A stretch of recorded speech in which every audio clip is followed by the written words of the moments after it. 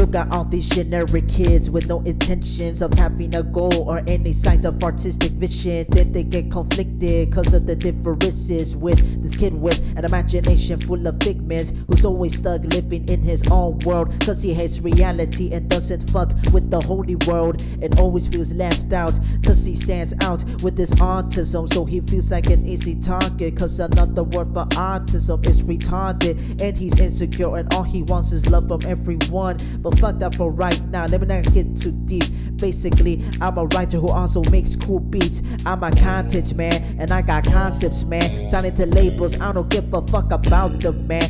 All I want is to make art and to put out my ideas with no control, and to have full creative freedom, and to show the people that I got potential and evolve and become influential, and try to appeal to more than one audience. So does he have intentions? I mean, it's obvious.